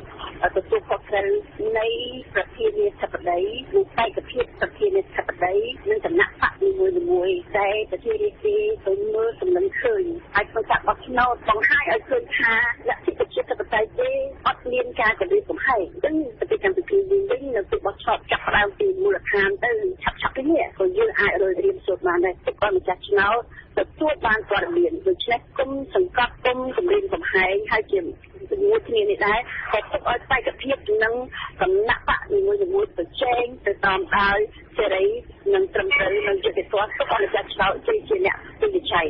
អ្នកនាំពាក្យទីស្តីការគណៈរដ្ឋមន្ត្រីលោកផៃស៊ីផានផ្ដាំទៅអ្នកគាំទ្រថារស់នៅជាមួយនឹងបកកាន់អំណាចគឺរស់នៅជាមួយនឹងភាពជាក់ស្ដែងយើងមិនមែនជាគណៈបកធ្វើឲ្យប្រជាពលរដ្ឋសុខឃើញណាមិនមែនសន្យាខ្ចោលយើងអត់ឲ្យសន្យាទេក៏តែយើងព្យាយាមអភិសមត្ថភាពដើម្បីបង្កើតបាននៅតាមអធិបតេយ្យតែឃើញជាក់ស្ដែងដូច្នេះប្រជាពលរដ្ឋរស់នៅជាមួយគណៈបកជនលោករស់នៅតែភាពជាក់ស្ដែងហើយលោកមានសង្ឃឹមថាថ្ងៃស្អែកយើងមានអីតទៀតខាងស្អែកយើងមានអីតទៀតពីខាងក្រោយយើងមានអីតទៀតពីពួកយើងមានមួយខាងប្រកាសពីគាត់កាត់តាមពីឃុំតាំងចេញមកអន្តរជាតិដូច្នេះគណៈបកទីជាគណៈបកជាក់ស្ដែងឃើញនេះហើយនឹងមានឱកាសដល់អភិវឌ្ឍបន្តទៀតរឿងនៃរក្សាធនធានរក្សាអភិវឌ្ឍជាតិជាឯងតែខុសគ្នានឹងគណៈបកដែលនៅប្រទេសបារាំងតែមួយគណៈបកគ្រាន់តែនិយាយនឹងនយោបាយយើងអត់មាននិយាយនយោបាយយើងមានគោលការណ៍នយោបាយហើយយើងអនុវត្តលោកស្រីធីតាគឺផ្ដល់យោបល់ថាពលរដ្ឋមានទំនុកចិត្តលើការអនុវត្តច្បាប់ដរាបណារាជរដ្ឋាភិបាលរក្សាជំហរមិនលំអៀងភាពចាស់ទុំនៅក្នុងអនុវត្តច្បាប់ធ្វើឲ្យមនុស្សមានការទុកចិត្តទៅលើភាពមិនលំអៀងរបស់ស្ថាប័នផ្សេងៗនៅក្នុងរដ្ឋាភិបាលហើយច្បាប់យើងត្រូវតែអនុវត្តឲ្យបានទៅតាមអ្វីដែលមានហើយលើកច្បាប់ឡើងដែលអាចអនុវត្តបានគឺយើងត្រូវលើកព្រោះនៅក្នុងពេលបច្ចុប្បន្ននេះខាងសង្គមស៊ីវិលមានការព្រួយបារម្ភវិញដោយសារអត់មានភាពគេហៅថានៅកណ្ដាលរបស់រដ្ឋាភិបាលមកធ្វើឲ្យការមិនទុកចិត្តនៅក្នុងការអនុវត្តការផែនការទៅប៉ុណ្ណាកម្មវិធីនេះសហការឧបត្ថម្ភដោយKhmer Probiotic ជាផលិតផលធម្មជាតិ 100% មានប្រសិទ្ធភាពខ្ពស់ដល់សុខភាពដូចជាសម្រួលដល់ការរំលាយអាហារបំបាត់ stress ធ្វើឲ្យពិសាបាយបានសម្រានលក់ស្រួលនិងបំបាត់ការឈឺសន្លាក់ឆ្អឹង Khmer Probiotic ជាផលិតផល PPM និង Conferel ហើយចែកចាយដោយក្រុមហ៊ុន DKSH សាកលវិទ្យាល័យឯកទេសនៅកម្ពុជា CUS សិក្សាដើម្បីគុណភាពសិក្សាដើម្បីសមត្ថភាពវិជ្ជាជីវៈសិក្សានៅ CUS Sinvenju ជាក្រុមហ៊ុនតែមួយគត់ដែលនាំផ្ដាច់មុខកាហ្វេពីប៉ៃលិននិងម៉ាដូគិរីគ្រឹះស្ថានមីក្រូហិរញ្ញវត្ថុ LOLC ដើម្បីគំនិតរីកចម្រើនសាលារៀនអន្តរជាតិអាមេរិកកាំង AIS ជាសាលាចំណេះទូទៅខ្មែរដែលផ្ដោតទៅលើគុណភាពវិន័យនិងសេវាកម្ម AIS សូមលើកទឹកចិត្តរាល់ការយោគយល់អធ្យាស្រ័យគ្នាទាំងឡាយនៅក្នុងសង្គមទេសនាព្រឹត្តិការណ៍កម្ពុជាសមត្ថកិច្ចកម្ពុជាកាលពីថ្ងៃច័ន្ទម្សិលមិញបានបង្ហាញពីលទ្ធផលនៃការបង្ក្រាបនៅទំនិញคล้ายៗដែលជាគ្រឿងសម្អាងមានទម្ងន់សរុបរហូតដល់ជិត70តោនផលិតផលคล้ายៗទាំងនេះត្រូវបានគេរកឃើញនៅតាមទីតាំងមួយចំនួននៅក្នុងខេត្តកណ្ដាលនិងរាជធានីភ្នំពេញនៅក្នុងនោះមានផលិតផលคล้ายៗបន្លំម៉ាកពាណិជ្ជកម្មនាមដែលជាផលិតផលសម្រាប់វត្ថុធាតុដើមនិងឧបករណ៍ផលិតដែលជនជាតិចិនបាននាំចូលដែលគ្មានការអនុញ្ញាតសូមស្ដាប់ការវិភាគរបស់ញឹមសុផលការបង្ក្រាបផលិតផលជាគ្រឿងសម្អាងคล้ายៗនៅពេលនេះជាសញ្ញាមួយបង្ហាញថាសមត្ថកិច្ចកម្ពុជាចាប់ផ្ដើមធ្វើសកម្មភាពក្នុងការលុបបំបាត់ទំនិញคล้ายៗខណៈដែលកន្លងមកមានការរិះគន់ថាកម្ពុជាជាជំរកនៃផលិតផលคล้ายៗនិងទំនិញខូចគុណភាពជាក់ស្ដែងគណៈកម្មាធិការប្រយុទ្ធប្រឆាំងនឹងផលិតផលคล้ายៗបានប្រកាសពីភាពម៉ឺងម៉ាត់របស់ខ្លួនកាលពីម្សិលមិញដែរពីយុទ្ធនាការបង្ក្រាបនេះនិងការព្យាយាមសម្របសម្រួលរបស់ជនសង្ស័យឲ្យគណៈកម្មាធិការនេះពាក់ព័ន្ធនឹងអំពើពុករលួយតែត្រូវបានបដិសេធជាការកត់សម្គាល់ពលរដ្ឋខ្មែរកន្លងមកបានរស់នៅដោយលាយឡំនិងប្រើប្រាស់ផលិតផលមួយផ្នែកជាផលិតផលคล้ายៗពាក្យថាផលិតផលคล้ายៗនិងផលិតផលខូចគុណភាពរួមមានផលិតផលប្រើប្រាស់ផលិតផលគ្រឿងសម្អាងឬផលិតផលជាគ្រឿងឧបភោគបរិភោគសុទ្ធសឹងជាផលិតផលដែលធ្វើឲ្យប៉ះពាល់ដល់សុខភាពនិងបរិស្ថានរស់នៅរបស់ប្រជាជនទាំងអស់ទោះបីការបង្ក្រាបនិងរឹបអូសផលិតផលคล้ายៗរបស់សមត្ថកិច្ចនៅពេលនេះមានលក្ខណៈទ្រង់ទ្រាយធំក៏ដោយក៏គេនៅមានការសង្ស័យថាផលិតផលคล้ายៗអាចមានច្រើនជាងនេះបន្ថែមទៀតដែលផលិតផលបែបនេះបានជ្រៀតចូលមកក្នុងប្រទេសកម្ពុជាជាយូរឆ្នាំមកហើយមូលហេតុអ្វីបានជាប្រជាជនកម្ពុជារងនឹងការប្រើប្រាស់ផលិតផលคล้ายៗនិងផលិតផលខូចគុណភាពឬហួសសុពលភាពនៅក្នុងជីវភាពរស់នៅប្រចាំថ្ងៃរបស់ពួកគេមានកត្តាមួយចំនួនដែលធ្វើឲ្យផលិតផលคล้ายៗបានជ្រៀតចូលនិងទាក់ទាញចំណាប់អារម្មណ៍ពីក្នុងចំណោមប្រជាពលរដ្ឋខ្មែរបានទី1ដោយសារភាពក្រីក្រមានប្រាក់តិចតួចពលរដ្ឋខ្មែរទាំងការហូបចុកទាំងរបស់របរប្រើប្រាស់តែងសម្លឹងរកទំនិញណាដែលមានតម្លៃថោកឬធូរថ្លៃតាក់ទងទៅនឹងបញ្ហាគុណភាពពួកគេមិនបានគិតទេទី2មិនមានទម្លាប់ពិនិត្យពិច័យគុណភាពផលិតផលនៅលើទីផ្សារមុននឹងពួកគេទិញយកទៅប្រើប្រាស់ឬក៏បរិភោគជាហេតុធ្វើឲ្យទំនិញក្លែងបន្លំនិងទំនិញហួសសុពលភាពត្រូវបានគេដាក់លក់ដោយចំហទី3ប្រទេសកម្ពុជាក៏មានច្បាប់ក្នុងការទប់ស្កាត់និងបង្ក្រាបទំនិញคล้ายៗទំនិញខូចគុណភាពដូចជាបណ្ដាប្រទេសនានាដែរក៏ប៉ុន្តែកន្លងមកការអនុវត្តច្បាប់ត្រូវគេមើលឃើញថាបានបាត់បង់នៅភាពម៉ឺងម៉ាត់ភាពធូររលុងណាមួយក្នុងការអនុវត្តច្បាប់គឺជាឱកាសដ៏ប្រសើរក្នុងការប្រព្រឹត្តបទល្មើសសេដ្ឋកិច្ចរបស់ពួកជនឱកាសនិយម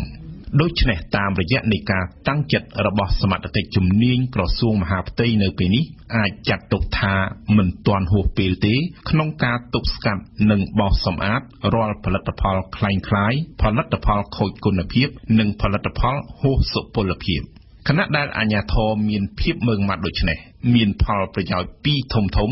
គឺទី1បានជួយដល់ប្រជាពលរដ្ឋរបស់ខ្លួនឲ្យរួចផុតពីការប្រើប្រាស់ផលិតផលคล้ายៗជាពិសេសផលិតផលគ្រឿងសម្អាងនិងថ្នាំពេទ្យដែលរបស់คล้ายៗទាំងនេះមានផលប៉ះពាល់ធ្ងន់ធ្ងរដល់សុខភាពអ្នកប្រើប្រាស់កន្លងមកទី2ជួយលើកស្ទួយដល់មុខមាត់ប្រទេសកម្ពុជាចំពោះមុខអន្តរជាតិជាពិសេសអង្គការពាណិជ្ជកម្មពិភពលោកដែលកម្ពុជាជាសមាជិកក្នុងការប្រយុទ្ធប្រឆាំងនឹងការក្លែងបន្លំម៉ាកផលិតផល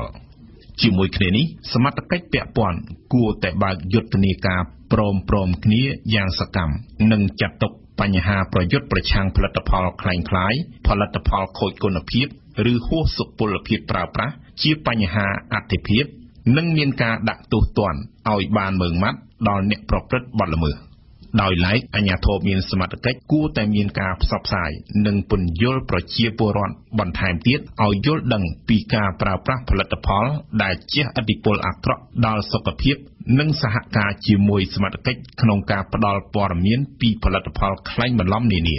លើសពីនេះពលរដ្ឋខ្មែរគួរផ្លាស់ប្ដូរទម្លាប់ក្នុងការទិញផលិតផលប្រើប្រាស់ជាពិសេសគ្រឿងបរិភោគត្រូវចេះពិនិត្យវិច័យម៉ាកនិងការបរិច្ឆេទឲ្យបានច្បាស់លាស់ដែលជារឿយៗគេសង្កេតឃើញមានផលិតផលហួសសុពលភាពត្រូវបានដាក់លក់ស្ទើរគ្រប់ទីកន្លែងទស្សនៈព្រឹត្តិការណ៍ពិភពលោកតាំងពីដើមខែឧសភាមកក្រុមហាម៉ាស់ប៉ាឡេស្ទីនដែលអឺរ៉ុបនិងអាមេរិកបានចាត់ទុកថាជាក្រុមភេរវជនបានប្រឹងតាក់ចំណាប់អារម្មណ៍អន្តរជាតិដោយបានប្រកាសកែប្រែកម្មវិធីនយោបាយថ្មីហើយថែមទាំងបានជ្រើសរើសយកអតីតនាយករដ្ឋមន្ត្រីប៉ាឡេស្ទីនអ៊ីស្ម៉ាអែលហានីយេឲ្យធ្វើជាមេដឹកនាំថ្មីរបស់ខ្លួនថែមទៀតផងក្រុមហាម៉ាស់កំពុងតែចង់ដើរតួនាទីជាអ្នកចរចាតំណាងឲ្យប៉ាឡេស្ទីននៅក្នុងឆាកអន្តរជាតិឆ្លាស់គ្នាជាមួយនឹងប្រធានរដ្ឋអំណាចម៉ាមូអាបាសសូមស្ដាប់បទអន្តរាគមន៍របស់ព្រំស៊ុនសូលីណាដើមខែឧសភានេះក្រុមហាម៉ាស់ដែលអាមេរិកនិងអឺរ៉ុបចាត់ទុកជាក្រុមភេរវជនបានធ្វើឲ្យអន្តរជាតិពិសេសបណ្ដាប្រទេសនៅតំបន់បូព៌ាចាប់អារម្មណ៍ក្រុមខ្លួនក្រុមហាម៉ាស់បានប្រកាសកែប្រែកម្មវិធីនយោបាយថ្មីដោយព្រមទទួលស្គាល់រដ្ឋប៉ាឡេស្ទីនក្នុងដែនកំណត់ព្រំដែនឆ្នាំ1967ជាព្រំដែនដែលគូសវាសឡើងមុនពេលអ៊ីស្រាអែលចូលកាន់កាប់ហ្សូដានីហ្គាហ្សានិងហ្សេរូសាឡឹមខាងកើតទោះក្រុមហាម៉ាស់ប្រកាន់ជំហរមិនទទួលស្គាល់អ៊ីស្រាអែលគេមើលឃើញថាការកែប្រែកម្មវិធីថ្មីនេះជាការបន្ទន់ជំហររកអ៊ីស្រាអែលព្រោះខ្លឹមសារទទួលស្គាល់រដ្ឋប៉ាឡេស្ទីនក្នុងព្រំដែនឆ្នាំ1967ស្របតាមខ្លឹមសារនយោបាយដែលរដ្ឋអំណាចប៉ាឡេស្ទីនដាក់លើតុចរចាជាមួយអ៊ីស្រាអែលក្រុមហាម៉ាស់ថែមទាំងថាហាម៉ាស់ប្រយុទ្ធជាមួយអ៊ីស្រាអែលមិនមែនដោយសារស្អប់ជនជាតិស៊ីហ្វអ៊ីស្រាអែលទេប៉ុន្តែគឺស្អប់នយោបាយឈ្លានពានរបស់អ៊ីស្រាអែលទៅលើប៉ាឡេស្ទីនហាម៉ាស់មិនរើសអើងជាមួយសាសនាស៊ីហ្វនៅអ៊ីស្រាអែលទេចំពេលប៉ាឡេស្ទីនកំពុងស្វែងរកការគាំទ្រពីប្រធានាធិបតីអាមេរិកដូណាល់ត្រាំក្នុងកិច្ចចរចាសន្តិភាពជាមួយអ៊ីស្រាអែលក្រុមហាម៉ាស់ប្រហែលចង់ផ្សះផ្សាជាមួយក្រុមហ្វាតារបស់ប្រធានរដ្ឋអំណាចប៉ាឡេស្ទីនតែម្ដងដើម្បីអាចឈានទៅរកតួនាទីជាអ្នកចរចាតំណាងប៉ាឡេស្ទីនក្នុងឆាកអន្តរជាតិឆ្លាស់គ្នាជាមួយប្រធានរដ្ឋអំណាចប៉ាឡេស្ទីនម៉ាមូដអាបាសនេះឯងដើម្បីពង្រឹងមុខមាត់ឲ្យស័ក្តិសមជាអ្នកចរចាអន្តរជាតិតំណាងឲ្យប៉ាឡេស្ទីនក្រុមហាម៉ាស់ក៏បានបោះឆ្នោតឲ្យលោកអ៊ីស្ម៉ាអែលហានីយេអាយុ54ឆ្នាំដែលជាអតីតនាយករដ្ឋមន្ត្រីប៉ាឡេស្ទីនឲ្យលោកបានធ្វើជាប្រធានការិយាល័យនយោបាយថ្មីបន្តតំណែងដឹកនាំពីលោក Khaled Meshaal ជាមេដឹកនាំដែលកំពុងភៀសខ្លួននៅកាតាបុគ្គលិកលក្ខណៈរបស់លោកហានីយេជាមេដឹកនាំថ្មីរបស់ក្រុមហាម៉ាស់សបង្ហាញថាហាម៉ាស់បានបើកចំហទៅរកឆាកអន្តរជាតិទូលំទូលាយជាងមុនលោកហានីយេធ្លាប់កាន់តំណែងជានាយករដ្ឋមន្ត្រីក្នុងរដ្ឋាភិបាលចម្រុះប៉ាឡេស្ទីនក្រោយក្រុមហាម៉ាស់ជាប់ឆ្នោតសភាកាលពីឆ្នាំ2006លោកហានីយេមានជំហរនយោបាយមិនជ្រុលនិយមលោកជាតួអង្គចរចាដ៏ល្អលោកធ្លាប់អំពាវនាវអង់គ្លេសនិងអាមេរិកឲ្យបញ្ឈប់ហិង្សាអ៊ីស្រាអែលទៅលើប៉ាឡេស្ទីនទៀតបើហាម៉ាស់កាន់តែបើកចំហហើយសហគមន៍អន្តរជាតិអាចបដូរការយល់ឃើញចំពោះហាម៉ាស់វិញបាននោះលោកហានីយេអាចជាគូប្រជែងសំខាន់ជាមួយប្រធានរដ្ឋអំណាចប៉ាឡេស្ទីនម៉ាមូដអាបាសក្នុងការជួយហាម៉ាស់ឲ្យក្លាយជាតួអង្គចរចាតំណាងប៉ាឡេស្ទីនក្នុងឆាកអន្តរជាតិប្រជែងជាមួយក្រុមហ្វាតារបស់លោកម៉ាមូដអាបាសប្រជាប្រិយភាពរបស់លោកម៉ាមូដអាបាសជាមេដឹកនាំប៉ាឡេស្ទីនវិញកំពុងធ្លាក់ចុះប្រជាជនប៉ាឡេស្ទីនតវ៉ាប្រឆាំងអំពើពុករលួយរបស់ស្ថាប័នគ្រប់គ្រងប៉ាឡេស្ទីននេះជាឱកាសជួយឲ្យក្រុមហាម៉ាស់អាចមានមុខមាត់ល្អឡើងវិញប្រៀបនឹងក្រុមហ្វាតារបស់ប្រធានរដ្ឋអំណាចប៉ាឡេស្ទីននៅចំពោះមុខពេលនេះក្រុមហាម៉ាស់កំពុងព្យាយាមខិតទំនាក់ទំនងទៅរកសហគមន៍អន្តរជាតិពិសេសប្រទេសក្នុងតំបន់តែម្ដងហាម៉ាស់ប្រកាសកែប្រែកម្មវិធីនយោបាយថ្មីដាក់លោកហានីយេជាអតីតនាយករដ្ឋមន្ត្រីប៉ាឡេស្ទីនឲ្យដឹកនាំក្រុមក៏ដើម្បីឲ្យអាមេរិកនិងអឺរ៉ុបបដូរជំហរឡើងវិញឈប់ចាត់ទុកហាម៉ាស់ជាក្រុមភេរវជនទៀតដែរក្រុមហាម៉ាស់មិនបានលាក់បាំងបំណងខ្លួនទេក្រុមហាម៉ាស់ធ្លាប់ប្រាប់ចំថាសង្ឃឹមថាអឺរ៉ុបអាចបដូរជំហរចំពោះហាម៉ាស់បាន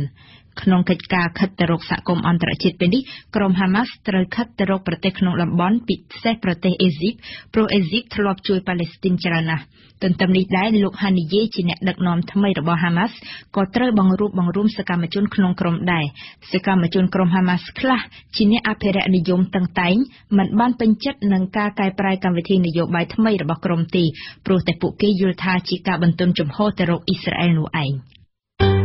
ទេសនាសារព័ត៌មាននីតិទស្សនៈសារព័ត៌មាននៅថ្ងៃអង្គារនេះគឺរៀបចំជូនដោយវ៉ាសំណប់តើសារព័ត៌មាននៅក្នុងស្រុកខ្មែរចុះផ្សាយរឿងអ្វីខ្លះសូមស្ដាប់ការអត្ថាធិប្បាយដូចតទៅរឿងធំរបស់កាសែតភ្នំពេញប៉ុស្តិ៍នៅថ្ងៃនេះគឺបងប្រុសលោកហ៊ុនសែនសូមឲ្យលោករដ្ឋមន្ត្រីក្រសួងមហាផ្ទៃធ្វើអន្តរាគមន៍រឿងចំនួនដីធ្លីបើតាមការសរសេររបស់ភ្នំពេញប៉ុស្តិ៍លោកហ៊ុនសែនបងប្រុសលោកនាយករដ្ឋមន្ត្រីហ៊ុនសែនដែលមានដីចំនួន119ហិកតាស្ថិតនៅក្នុងក្រុងប៉ោយប៉ែតខេត្តបន្ទាយមានជ័យបានផ្ញើលិខិតមួយច្បាប់ទៅកាន់លោកសខេងរដ្ឋមន្ត្រីក្រសួងមហាផ្ទៃកាលពីដើមខែឧសភានេះបន្ទាប់ពីមានការចាប់ប្រកាន់ថាមានការគៀបសង្កត់ពីលោកម៉ាក់ជីតូអគ្គស្នងការរងនគរបាលជាតិរឿងវិវាទដីធ្លីដែលបានកើតឡើងនៅក្នុងក្រុមអ្នកមានអំណាចនេះបើតាមភ្នំពេញប៉ុស្តិ៍លិខិតនេះបានបែកធ្លាយតាមប្រព័ន្ធផ្សព្វផ្សាយកាលពីថ្ងៃម្សិលមិញដោយលិខិតនេះបានស្នើសុំឲ្យលោកសខេងថ្កោលទោសនិងចាត់វិធានការយ៉ាងម៉ឺងម៉ាត់ចំពោះលោកផ្កាយ3ម៉ាក់ជីតូដែលតែងតែប្រើអំណាចគៀបសង្កត់ជិះជាន់ជនស្លូតត្រង់ដើម្បីប្រយោជន៍ខ្លួននិងបកពួកខលខូចមួយក្តាប់តូចប៉ុន្តែលោកម៉ាក់ជីតូបានប្រាប់កាសែតភ្នំពេញប៉ុស្តិ៍ថាលោកពុំបានប្រើអំណាចដើម្បីគំរាមកំហែងឬរំលោភបំពានលើដីធ្លីដោយដែលមានការចាប់ប្រកាន់នេះទេចំណែកកាសែត The Khmer Daily វិញក៏បានយករឿងនេះជារឿងធំដោយបានដាក់ចំណងជើងថាលោកហ៊ុនសែនបងប្រុសបង្កើតរបស់លោកនាយករដ្ឋមន្ត្រីស្នើឲ្យមានវិធានការលើអគ្គស្នងការរងប៉ុន្តែដូចគ្នានេះដែរលោកម៉ាក់ជីតូអគ្គស្នងការរងនគរបាលជាតិបានប្រាប់ The Khmer Daily ថាលោកមិនបានដឹងពីចំនួនណាមួយលើដីនោះទេក្នុងរយៈពេលប្រមាណឆ្នាំចុងក្រោយនេះពលគឺទើបតែដឹងនៅពេលឃើញលិខិតនេះតែប៉ុណ្ណោះប៉ុន្តែលោកបានបញ្ជាក់ថាកាលពី10ឆ្នាំមុនកូនប្រសារប្រុសរបស់លោកហ៊ុនសែនធ្លាប់បានតាក់ទងទៅលោកឲ្យជួយឈ្មោះវិន័យដែលជាម្ចាស់ដីដើមដែលកំពុងតែប្តឹងផ្ដាល់គ្នាជាមួយនឹងឈ្មោះលីកឹមហុងពាក់ព័ន្ធទៅនឹងការកាន់កាប់ដីនោះដោយខុសច្បាប់ប៉ុន្តែលោកបានបញ្ជាក់ថាលោកគ្មានសិទ្ធិអំណាចធ្វើអ្វីបាននោះទេលោកម៉ាជីតូបានប្រាប់កាសែតជាភាសាអង់គ្លេសនេះថាប្រហែលជាគាត់ខឹងលោកដែលបដិសេធមិនជួយគាត់កាលពីប្រមាណឆ្នាំមុននោះក្រៅពីប្រធានរឿងចំនួនដីធ្លីរបស់អ្នកកាន់អំណាចក្រាក់ក្រាក់នេះ The Khmer Daily ក៏បានចុះផ្សាយពីប្រធានរឿងទិវាកាកបាទក្រហមអន្តរជាតិក្រហម8ឧសភាម្សិលមិញថាលោកហ៊ុនសែនវាយប្រហារគូប្រជែងពេលរៃអង្គាសជួយកាកបាទក្រហមThe Khmer Daily បានសរសេររឿងនេះថាកាលពីថ្ងៃម្សិលមិញនេះលោកនាយករដ្ឋមន្ត្រីហ៊ុនសែនបាននិយាយរឿងនយោបាយអំឡុងព្រឹត្តិការណ៍រៃអង្គាសប្រាក់ប្រចាំឆ្នាំសម្រាប់កាកបាទក្រហមកម្ពុជាដោយបានឆ្លៀតវាយប្រហារបញ្ឆិតបញ្ឈៀងទៅរកគណៈបក្សសង្គ្រោះជាតិដែលថ្នាក់ដឹកនាំរបស់ខ្លួនកំពុងចុះតាមសហគមន៍ខ្មែរនៅក្រៅប្រទេសដើម្បីរៃអង្គាសប្រាក់សម្រាប់ការបោះឆ្នោតឃុំសង្កាត់និងការបោះឆ្នោតជ្រើសតាំងតំណាងរាស្ត្រនាពេលខាងមុខលោកនាយករដ្ឋមន្ត្រីបានមានប្រសាសន៍ថាហេតុផលដែលយើងរៃអង្គាសប្រាក់គឺដើម្បីជួយជនរងគ្រោះតែហេតុផលតែមនុស្សមួយចំនួនកំពុងធ្វើបុណ្យផ្កានិងរៃអង្គាសប្រាក់គឺដើម្បីជួយគណៈបកនយោបាយប៉ុន្តែ The Khmer Daily បានសរសេរថាគណៈបកប្រជាជនកម្ពុជាត្រូវបានគេចោទប្រកាន់ជាយូរមកហើយថាបានយកឥទ្ធិពលនៃការគ្រប់គ្រងរបស់ខ្លួនលើកាកបាទក្រហមកម្ពុជាដើម្បីយកឈ្នះនិងគៀងគរការគ្រប់គ្រងសម្រាប់គណៈបកកាន់អំណាចរបស់ខ្លួនបើតាម The Khmer Daily ព្រឹត្តិការណ៍រៃអង្គាសប្រាក់នៅឆ្នាំនេះបានចំនួន$13.4 លានសហរដ្ឋអាមេរិកដែលស្ទើរតែស្មើនឹងប្រាក់ដែលបានរៃអង្គាសបានកាលពីឆ្នាំមុន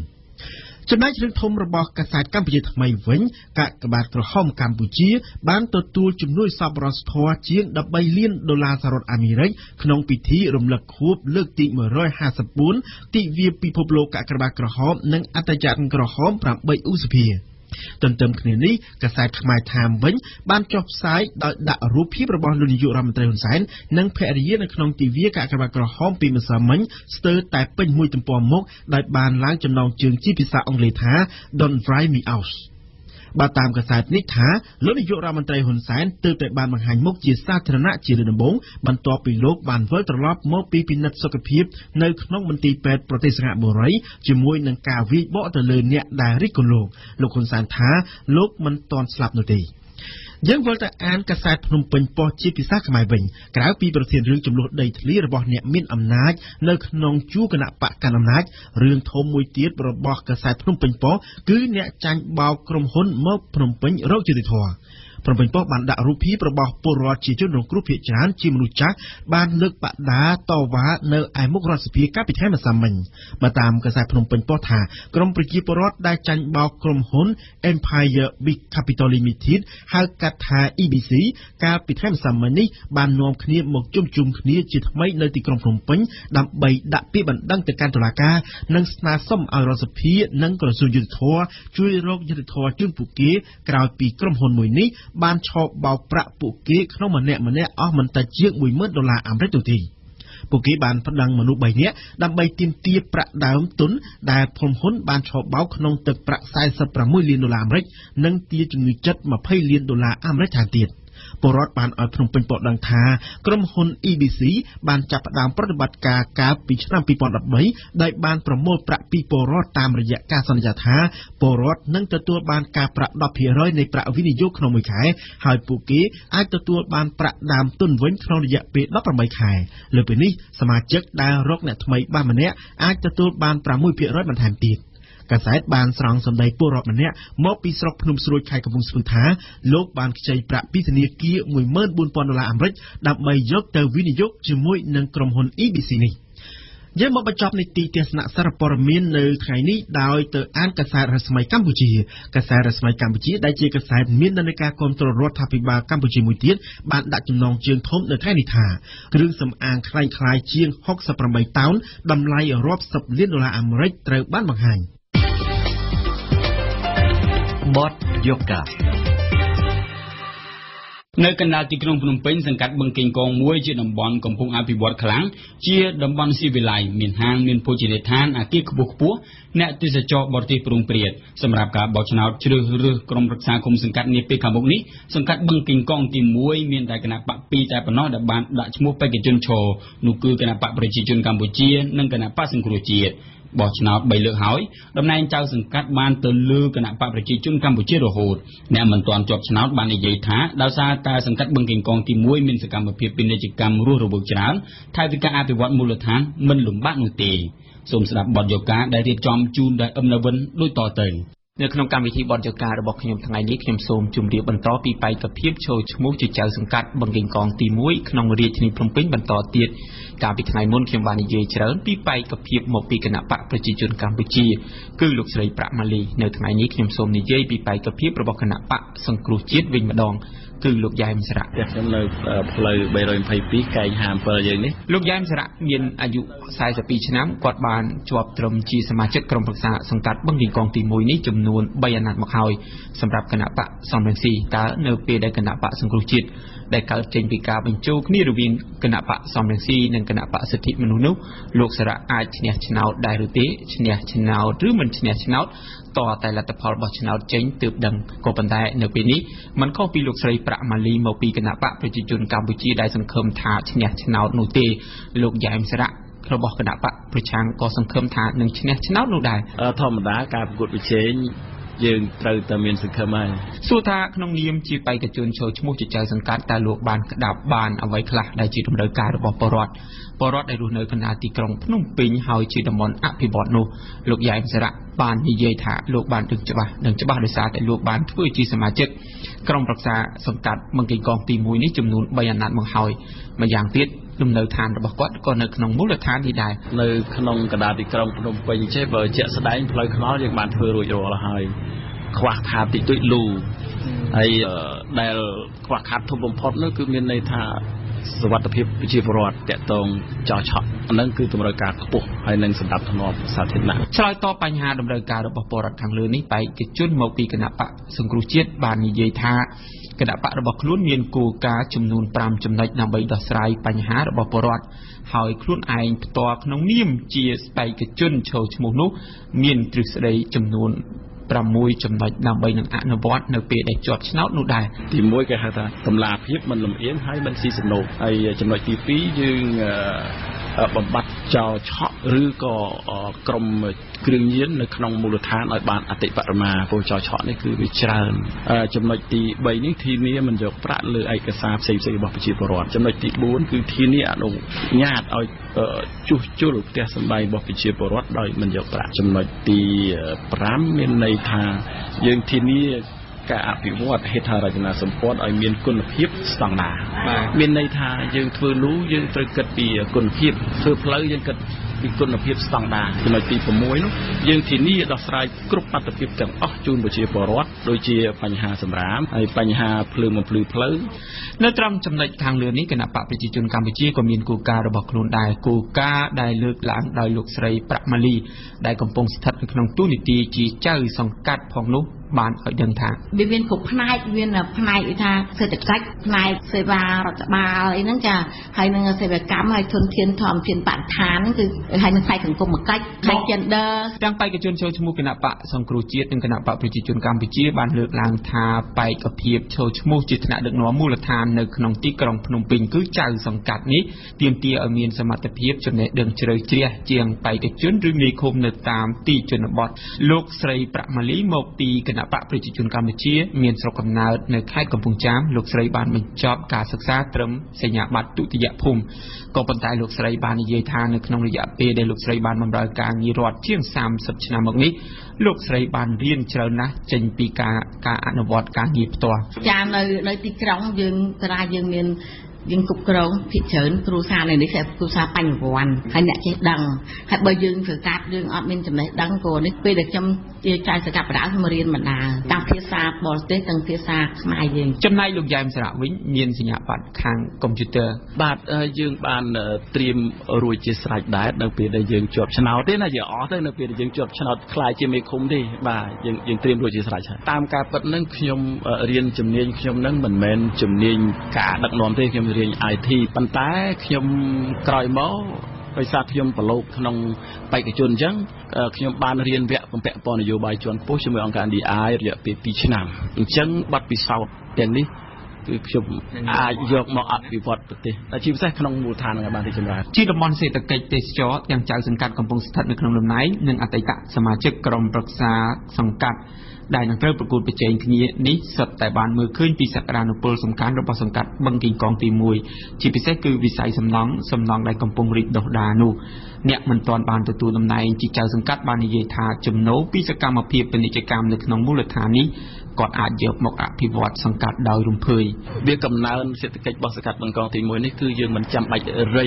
មិនបាច់សុំពីប្រជាពលរដ្ឋយកមកអភិវឌ្ឍទេមានន័យថាពុនដែលបងប្អូនប្រជាពលរដ្ឋបង់នោះធ្លាក់មកចូលថវិកាសង្កាត់អភិវឌ្ឍបានគ្រប់គ្រាន់ដូចជាក់ស្ដែងឆ្នាំនេះសង្កាត់បឹងកេងកងទី1យើងខ្ញុំធ្លាក់លុយរហូតដល់ពី90លានរហូតដល់600ជាងលានរៀលអញ្ចឹងពួកខ្ញុំមិនត្រូវការរៃត្រូវការគៀងគរពលរដ្ឋដើម្បីអភិវឌ្ឍអីទេអញ្ចឹងគឺយើងអត់ចាំបាច់ឲ្យគាត់លំបាកទៀតទេវាមានទៅតាមឆ្នាំខ្លះបាន80ចឹងទៅឆ្នាំខ្លះបាន65លានចឹងទៅអញ្ចឹងណាឆ្នាំនេះបានដល់ជិត100លានខ្ញុំមើលចាំផ្លូវណាដែលថាវាផ្ទះអីវាអីចឹងខ្ញុំរៀបចំស្ដារហើយខ្ញុំចាក់ទៅទូបន្ថែមពីលើផ្លូវដែលខូចខាតហ្នឹងណាកុំឲ្យមានកលុកអីធ្វើតែបំរើប្រជាពលរដ្ឋនៅក្នុងសង្កាត់បឹងកេងកងទី1មានចំនួនជាង 4000 នាក់ដែលជាអ្នកបានចុះឈ្មោះបោះឆ្នោតកន្លងទៅអ្នកខ្លំមើលដំណើរការលទ្ធិប្រជាធិបតេយ្យបានលើកឡើងថាការបោះឆ្នោតក្រុមប្រឹក្សាឃុំសង្កាត់មានសារៈសំខាន់ណាស់សំខាន់ដោយសារតែការជ្រើសរើសថ្នាក់ដឹកនាំមូលដ្ឋាននេះគឺជាគ្រឹះនៃដំណើរការលទ្ធិប្រជាធិបតេយ្យបរដ្ឋជ្រើសបានមេឃុំល្អមកពីគណៈបកនយោបាយល្អនិងទទួលបានការអភិវឌ្ឍនៅមូលដ្ឋានហើយទទួលបានសេវាកម្មពីអាជ្ញាធរប្រកបដោយប្រសិទ្ធភាពអ្នកជំនាញបាននិយាយថាដើម្បីបោះឆ្នោតឲ្យបានត្រឹមត្រូវពលរដ្ឋត្រូវពិនិត្យលើគោលការណ៍អភិវឌ្ឍមូលដ្ឋានរបស់គណៈបកនីមួយៗហើយក៏ត្រូវពិនិត្យមើលលើលក្ខណៈសម្បត្តិរបស់បេក្ខជននោះដែរជាអ្នកនយោបាយនិងជាអ្នកស្រឡាញ់គោលការណ៍លទ្ធិប្រជាធិបតេយ្យលោកសាមអ៊ីនធ្លាប់ប្រាប់ពីគន្លឹះដល់ប្រជាពលរដ្ឋក្នុងការជ្រើសរើសមេឃុំចៅសង្កាត់នេះតាមរយៈវិទ្យុបារាំងអន្តរជាតិថាប្រព័ន្ធបោះឆ្នោតស្រុកខ្មែរគួរឲ្យសោកស្ដាយមិនអនុញ្ញាតឲ្យមានប្រព័ន្ធឯកតនាមដែលគាត់អាចជ្រើសរើសបុគ្គលណាមួយដែលគាត់ស្រឡាញ់ពេញចិត្តបានទេគាត់ត្រូវតែបោះឆ្នោតជូនគណៈបកចឹងហើយគាត់ត្រូវមើលទាំងពីរគឺត្រូវមើលគណៈបកណាដែលមានគោលនយោបាយអភិវឌ្ឍមូលដ្ឋានច្បាស់លាស់ពីព្រោះថាការណាមានគោលនយោបាយអភិវឌ្ឍមូលដ្ឋានច្បាស់លាស់ពេលគណៈបកនឹងជាប់ឆ្នោតទៅមេឃុំគាត់ដឹងតែគាត់ត្រូវធ្វើអីច្បាស់លាស់ហើយទី2 លោកស្រីអ្នកនាងកញ្ញាកម្មវិធីព័ត៌មាន1ម៉ោងនៅព្រឹកនេះបានឈានដល់ទីបញ្ចប់ហើយខ្ញុំសូមអរគុណអ្នកភក្ដីភាពរបស់លោកអ្នកនៅក្នុងការតាមដានស្ដាប់វិទ្យុបារាំងអន្តរជាតិ RFE ចាប់ពីម៉ោង 8 នេះតទៅនឹងមានព័ត៌មានជាភាសាបារាំងដែលឡែកម៉ោង 8:30 នាទីនឹងមានព័ត៌មានខ្លីជាភាសាខ្មែរដែលផ្សាយរៀងរាល់1ម៉ោងម្ដងសូមអរគុណពិសាដែលបានគ្រប់គ្រងបញ្ជាផ្នែកបច្ចេកទេសពេលនេះខ្ញុំបាទសុនមេសាព្រមទាំងសហការីនៅក្នុងវិទ្យុទាំងអស់សូមអរគុណនិងសូមជម្រាបលា